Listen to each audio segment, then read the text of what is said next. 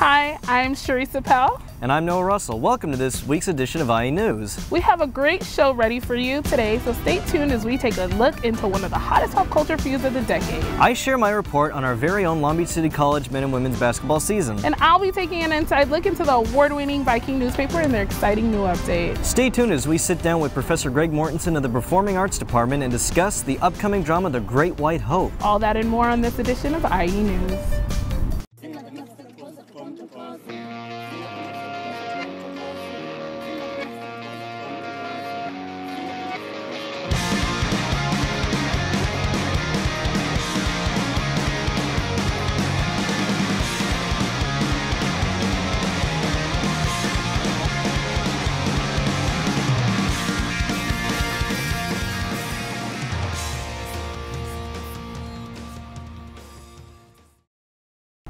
Now for our first story. Kanye and Taylor are always feuding. Teresa Pell updates us all on the hottest celebrity gossip deets on today's entertainment report.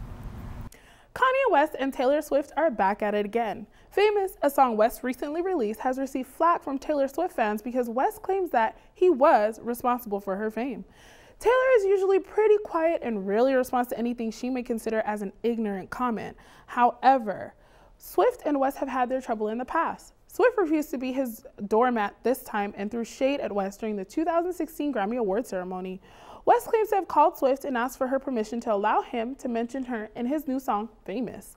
West states, "I said, look, Taylor, I talked to my wife about it and I said, how do you feel about this line? I was like, Taylor, you and me might still smash." And she was like, "Oh, Kanye, I like that line." Kanye addressed Swift's Grammy response and stated, "Then she won and said something completely different. She ain't cool no more. She had 2 seconds to be cool and she messed up." West and Swift have been butting heads since 2009. It's 2016. Kanye apologized to Taylor. Taylor, let it go. Move on with your life. Chrissy Teigen and John Legend are going to have their first child. Teigen and Legend are having a baby girl and did not conceive her by chance. Teigen underwent IVF and had been very candid about it in an interview with People magazine. Teigen stated, "I've made the decision, not only am I having a girl, but I picked the girl from her little embryo. I picked her and was like, let's put in the girl." Teigen stated that she feels as though Legend would be a great father to a daughter and has been very open about her infertility issues. She stated that she is always happy and open to speak on infertility. The more casual, the better, and she doesn't mind. Congratulations to Teigen and Legend on their little girl. David Bowie passing was not only unexpected, but shocking. However, his spirit lived on at the 2016 Grammy Awards show. Lady Gaga performed a moving tribute to the rock icon, who died at the age of 69. Bowie received 2 Grammy Awards, including a Lifetime Achievement Award during his 5-decade-long career. To honor Bowie, Gaga walked the red carpet as Bowie's alter ego, Ziggy Stardust. She wore an orange wig, a leotard, a bedazzled Marc Jacobs blazer, and platform heels. Gaga performed a few of Bowie's songs such as Space Oddity, Fashion, and Let's Dance, and closed her performance with Heroes. I am Sharissa Pell, here at IE News with your entertainment report. Wow, that was some hot gossip. Thanks, Teresa. Now who's ready to find out which rock songs of today are hitting the charts as Brent takes you through our music top 10. Hi, I'm DJ Drake, and you can catch me at KCTY 3 p.m. with DJ Shana Mac on Mondays. We talk about what we want, but now we're going to talk about the top 10 hard rock and metal tracks of the year. We're starting off with number 10, which is Footsteps by Pop Evil. Very moving track, very good melodies. And it's number 9, we got Alia's Way, Bad Reputation. This band is great. They've been a good live act. They got a great meet and greet package. Very affordable, very fun. Number 8 is Megadeth, Dystopia, for all the thinking men that love metal. Number 7, Shaman's Harvest, the cover of Dirty Diana, originally by Michael Jackson. This is a countrified rock version of it and is very, very good. Number 6, Red Sunrise and the Other Side, using Shadows of Alice in Chains with the voice melodies. Very, very good songs. Number 5, Beartooth In Between, hard-hitting, in-your-face action, very good music. Number 4, Dead Sarah Mona Lisa, melody, lighthearted, hard. It can be whatever you want it to be, but it's a great live track. And number 3, we got Bring Me the Horizon, Throne. Throne comes all the way from England with the good up and down sound. Very hard hitting, very soft. They can be whatever they want to be. Number 2 is Saint Asonia, Better Place. If you love Three Days Grace, if you love Stain, this is the band for you. And number 1, Ghost with Cerise. This is a Grammy Award-winning song, best metal performance. This band hails all the way from Sweden with a different stage image, a breath of fresh air upon music. Now, if you want to catch DJs like me, you have to go to klbc.org or kcty.org. And if you want to see us and hear us at the same time, you go to twitch.tv/KLBC Radio or /KCTY Radio.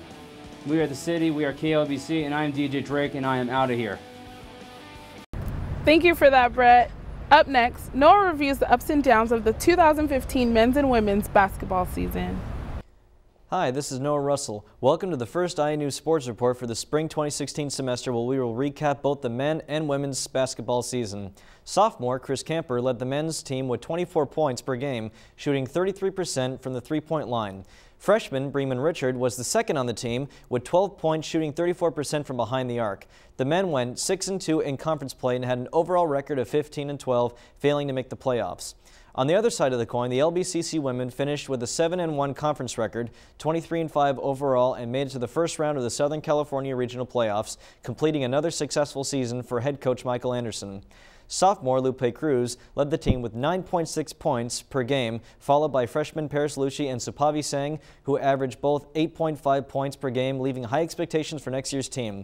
This has been Noah Russell with your INU Sports, and we'll see you next time. Thank you, Noah. Next, we bring it over to Gwen Gregory with a list of some of the most rocking concerts coming in the LA County area. These are some of the shows you are not going to want to miss. Hi, I'm Gwen Gregory with your Concert Buzz, here to showcase a list of this spring and summer's hottest 2016 shows. Guitarist and Pink Floyd member David Gilmour is playing at the Hollywood Bowl on March 24th, 25th, and at the Fabulous Forum on March 27th. You can catch English heavy metal band Iron Maiden also rocking the Forum during their Book of Souls World Tour, April 15th and 16th. If you like blues, you need to see American blues rock singer and songwriter Joe Bonamassa at the Long Beach Convention Center. Bonamassa opened for B.B. King when he was only 12 years old. In the past 13 years, he has put out 15 solo albums, 11 of which have reached #1 on the Billboard Blues charts. His latest release, Blues of Desperation, will be available April 25th, 2016. Check out his show on April 23rd at the Terrace Theater right here in Long Beach. The Who Hits 50, concert postponed from last year, will be at the Anaheim Honda Center on May 22nd. The Cure is coming back to the Hollywood Bowl on May 22nd, 23rd, and 24th. I saw The Cure at the Bowl a few years ago. It was a great show. I'm really excited about this one. Check the following shows this summer at the Irvine Meadows Amphitheater. Slightly Stupid will be playing on June 25th, followed by Weezer and Panic at the Disco August 6th. Wrapping up the summer shows at the amphitheater will be Dave Matthews Band, who will be back to jam on August 27th. Coldplay is at the Rose Bowl August 20th and 21st. And finally, one of my favorite bands of all time, Black Sabbath. They'll hit the end of summer at the Hollywood Bowl on September 19th. And there it is, a list of some of the best concerts coming to LA and Orange County. Be sure to check out the lineup for the Pacific Amphitheater Summer Concert Series in Costa Mesa during the OC Fair. I'm Gwen Gregory. Keep rockin'. We sat down with director Greg Mortensen and talked about the theater program's most recent production, The Great White Hope. If you love theater as much as we do, make sure to catch this interview. Hello, my name is Don Williams, and sitting with me right now here on this stage is Greg Mortensen. And he is one of the directors and an instructor in a rather well-renowned theater department here at Long Beach City College. Greg, how are you? Well, I'm flattered, thank you. I'm doing well considering we're in the middle of Tech Week. And for those who don't know what Tech Week, it's always the launching of a new ship. So there's indication of how I'm doing. You're launching a new ship. Yeah. Does this new ship have a name? Yes, it does. It's called The Great White Hope. And it's based on the real life story of Jack Johnson, first African-American, quote, black heavyweight champion of the world. And it's divisive, it's edgy, it's entertaining, and it's Very, very, very hard to do. But we've got some terrific actors, and they're doing it. So, well, this is a remake of the old The Great White Hope, the one that originally back in the 70s had Darth Vader, James Earl Jones. Right. This is the same script, only it's slightly adapted. The author, Howard Sackler, wrote both the Broadway play and the film, which is rather nice. So we edited this to match a lot of the film. Modern audiences are very hard to get them to sit through 3 acts. So we did it more like the film, and it's lean and mean, and it's, if I humbly say, it's pretty good. Pretty good. Well, you have a reputation for producing edgy plays. Yes, I do. And for what I'm told, and for the one that I've seen, you are very good at it. Thank you. What is it that you are bringing this time to the stage with The Great White Hope? More than one thing, but I'd say the main thing is awareness. Awareness that these problems aren't current. They come from 100 years ago, and they're linked. So the current implies, well, this is the problem of the day. Well, this day has been going on over a century. And as I said in the director's notes, you can read when you see the play. Yes. But I'll just encapsulate. Racism, diversity is a hot button issue after we deal with terrorism or politics. But with our country, it's always about ethnicity and who's offending who's killing who's not doing for the other. And quite frankly, this play addresses it head on. And it's an awareness, it's a light bulb, and it's not new. Well, let me ask you, without giving away too much of the play, can you give us a very light plot line? Certainly. Jack Jefferson, the character based on Jack Johnson, it begins with him going for that big trophy belt, the World Heavyweight Champ. He achieves this and does it with the help and company of a white woman. Now, in 1916, there were still a number of states that said, no, no, no. Yeah. And he announces that he's going to marry her. And so you can imagine what drama this creates, what turmoil. He embraces. He just walks into the storm head on. Sounds like a very strong personality and strong-hearted man. Oh, yeah, very much so. Very much so. And pays for it. Pays for it by the codes, the mores, the social attitudes of the time. And my question is always as director is, and I quote Shakespeare saying, we must hold the mirror up to nature with entertainment. There's part of ourselves, and we have to look at it. And those issues haven't changed. Well, it's said that art imitates life, but in this particular case, I think we had the reverse, that life is now following the art of that particular period. Would that be a fair statement? Well, I'll go even further. I'll say they're not mutually exclusive. I think they work hand in hand, that often art is life, and it's how we interpret it that we get the message. Okay, you are an instructor in the theater department. Actually, I'm a full-time theater professor is the title. So I started out as an instructor and then gained full status and tenured and all that stuff. But we are also practitioners of the art. We also work in the outside industry, which is good. So one leg in education, one leg in the profession. So you bring a real practicality to what it is that you teach. I prefer to do it, as you guys have been taught by Mr. Hirsch. It's good to maintain both. And if you're going to learn from those that do. Now, one of the things that I know for a fact you do in class, you bring a very much realism to what it is that you do, what it is and how you instruct. Sure. And the well, I believe that you do an excellent job. Thank you. That comes from having a history. That comes from you being able to come from one area into another and then mature into that, absorb that, and then step into the next. One would hope. Where does yours come from?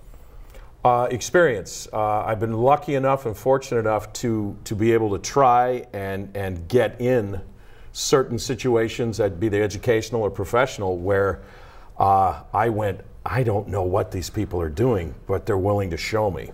And they did, and I was, best advice I ever got was just be a sponge, go soak it up, and don't go in like you know everything. I went in knowing nothing. and was lucky enough to learn from some incredible people.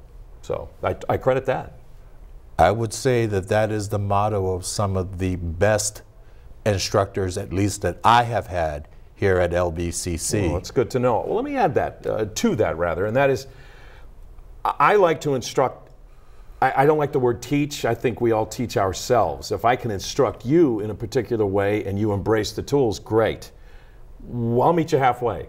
But what I love about it is that it's practical, it's hands-on. Let's discover this and make it work. Just as, and I try to address students the way I like to be addressed when I was a student. I just enjoy that sort of connection.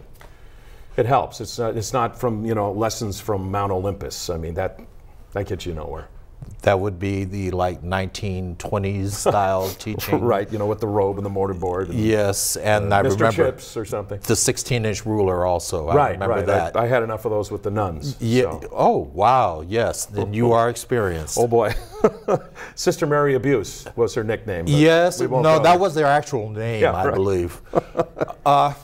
When you bring your thing to the class, what would you suggest other students or those that may be interested maybe in going into theater, what would you suggest that they bring to your classes or bring to the theater classes? A genuine sense of curiosity.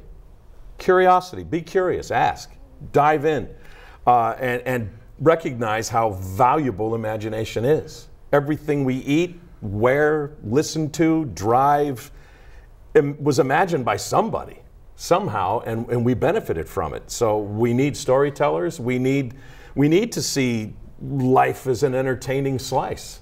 I love it. I love drama. I love tragedy. I love comedy. I love farce. Any of the types and genres. Bring it. That's what we need. Limericks. Limericks are good. Body limericks are better. Can I tell you?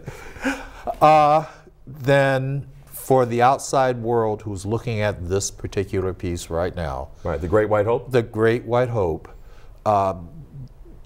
You suggest that they also bring an open mind to this, to your interpretation or your vision of this? I hope so. I heard a quote many years ago, and I wish I could remember who said it exactly, but it goes something like this. A mind is like a parachute. It only works real well when it's wide open. That's deep. That's very deep. Well, I thank you. Parachute, huh? Parachute. Well, you know what an unopened parachute does. It gets you to Earth a lot faster, but the end isn't so good. Painful. Yeah. In any case, I am Don Williams here on IE News. The gentleman with me here is Greg Mortensen, right? Indeed. And we'd like to thank you for your time. And thank you. Appreciate it. Appreciate the time. And please come see. Oh, you know I have to now. Oh, boy. I am curious. Good. Bring it. Thank you. Well, that sounds like it's going to be an amazing production. Thanks, Don. The Viking News delivers a new look. The print edition of the college's paper, which has been displaying students' work since 1927, has been redesigned. We first spoke with journalism advisor Pat McKean about the skills that students develop when working in the newsroom. We try to teach teamwork, getting along with people, meeting a deadline, fair and balanced coverage of events, critical thinking, a little bit of math mixed in, certainly public speaking, a lot of writing and reading. We also teach video work, photography, photojournalism, page design and layout, meeting standards of accuracy and fairness and balance, and getting a job done on time. All skills that will help for any major. Critical thinking and deadlines. Two most important facts of any education class. Very good. I sat down earlier with two of the Viking News editors to discuss the paper's redesign and their coverage goals for this semester. And the tradition continues. We're sitting here today with Viking News co-editor-in-chief Denise Jones and chief copy editor Susan Eustace. How are you today, ladies? How are you? Good, thank you. So please tell us, Denise, what stories you are working on for the next edition and what major stories the Viking plans on covering this semester. Well, this semester, the Viking is kind of focusing on student success. So we've already had a profile story that we've run on our online, on the website of Mayor Robert Garcia. We have City Councilwoman Myra Miravilla, who was just elected to Hawaiian Garden City Council. We're doing a profile story on her. And we're just focusing on successful Long Beach City College alumni. Students who come here to learn a craft or get a career, and then they go out and they work on it and become successful in it. And then Susan, tell us what it is to be a copy editor, and what do you appreciate most about working on the paper? For me, being the chief copy editor, it's more about making sure that the stories that we put out are factual, timely, and correct. And that's very, very important in this time and day. When it comes to what I want to do with the paper, it's important for me for students to know about public safety and everything like that. And then Denise, what are your goals for the paper? I would like to see the newspaper function sort of as an actual newspaper, where we would get more input from business class students and business and marketing majors. They could focus on advertising for the businesses around us, increase the readership and the awareness of things that we have going on in campus and going on just with students and student lives and different things, because we're students here on campus, but our life does not end here on campus. Everybody has a life outside of campus. Right. So just focusing on that part of it as well. Okay. And then what can students find online that they don't typically find in the paper? Online, we publish everything online first, and then the best stories go in print. So you can find just about all of our stories are online. We would like to increase the online readership as well. This is the change with the new redesign of the Viking, is to become more media driven and more image heavy, as society is more with social media and things are more into images, and that's what our new design was about.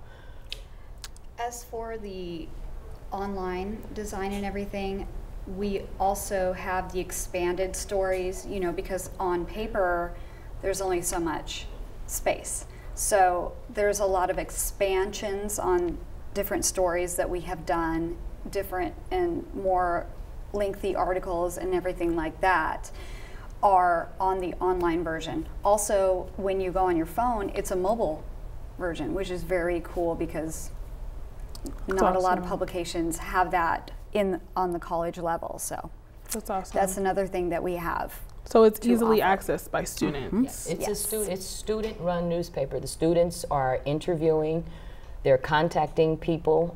Not everyone is on campus that they're contacting. They're writing stories, writing leads, and learning what it takes to produce stories for a newspaper. Denise, you are going to see the First Lady.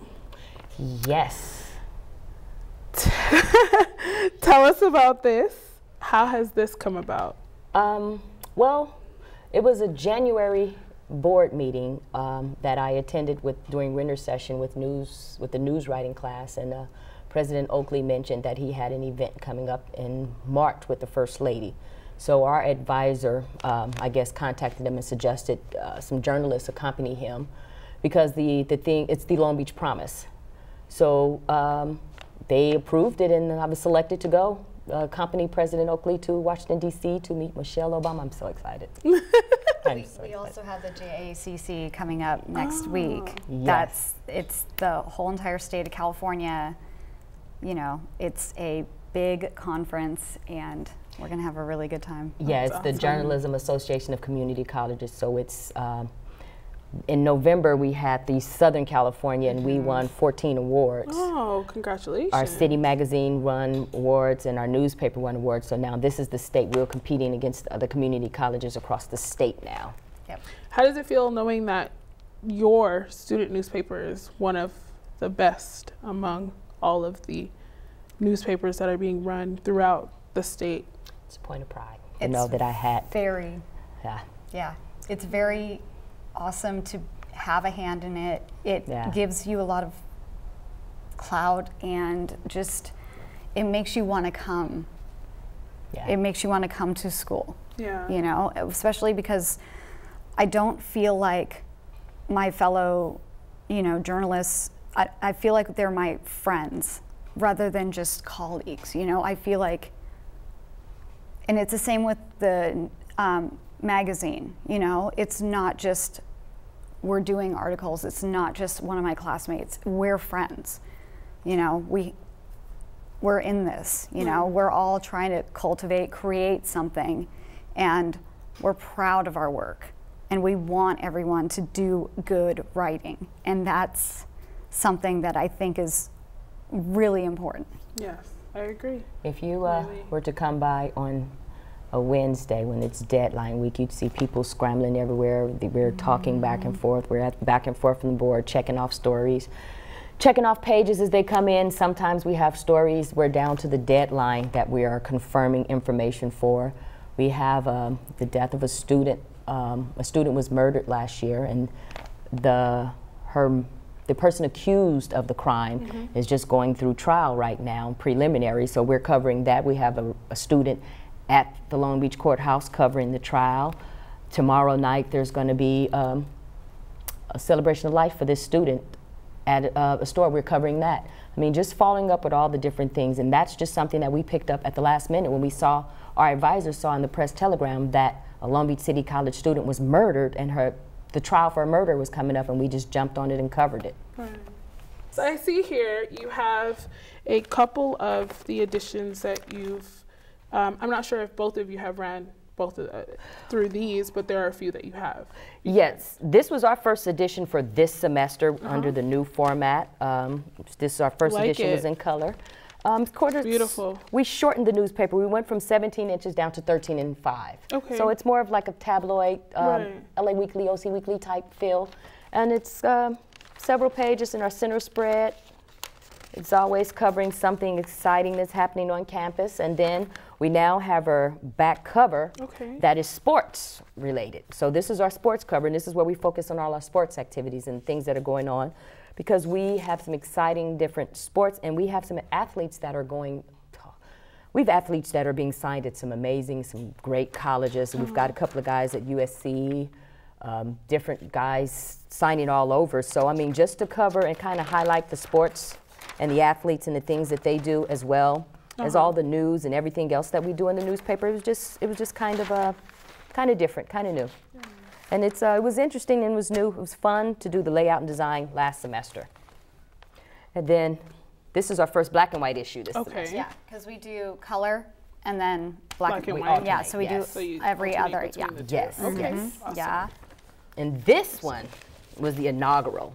This is what this was what our first revised paper looked like. This was the first edition right here, our last paper of the last semester.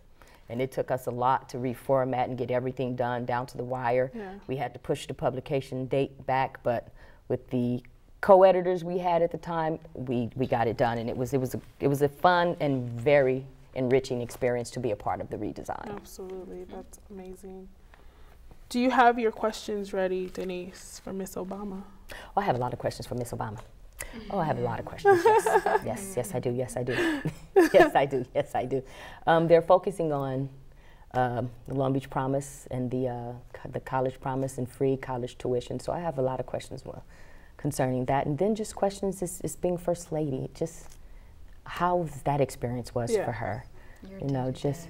Yeah, yes, very much so. Is how do you wrap your mind around just all the responsibilities being First Lady of the U.S.? Yeah. Thank you so much for being here. Thank you. Thank you very much. Thank you. I'm Sharissa Powell here at IE News. Stick around, we'll have more IE News after this commercial break. Long Beach City College radio and television program with state-of-the-art equipment. Learn directing, television studio functions, and more. All in our state-of-the-art full HD radio and television studio at Long Beach City College. Don't miss out. Enroll today at www.lbcc.edu. We have a lot of opportunities here at Long Beach City College. If you are interested in becoming a member of our news team and want to produce great television, we invite you to please call our office at 562-938-4892. Well, that does it for IE News. I'm Noah Russell. And I'm Sharissa Powell. Thank you for watching, and we'll see you next time on another edition of IE News.